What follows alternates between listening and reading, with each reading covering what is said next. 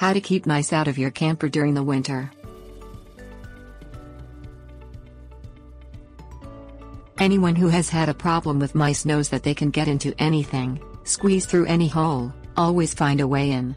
Mice can be very small and their bone structure allows them to get into spaces that most would think is impossible to pass through. Still, any camper can be made secure, and with the right modifications the camper will remain mouse-free for the winter. Things you'll need: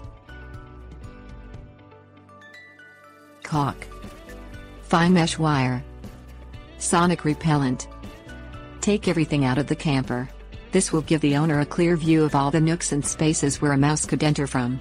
Examine the entire inside of the camper for holes or cracks where a mouse could get in. Seal any cracks with caulk. Check the outside of the camper. Look for cracks, holes and other entry points for the mouse. Go systematically side by side.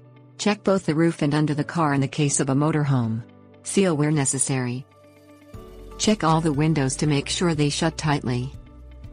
Check the ventilation, plumbing and exhaust systems. This is where the mouse is likely getting in from. Apply a fine wire mesh cover over the exhaust pipes and all ventilation pipes. Close off all water pipes to the camper as well.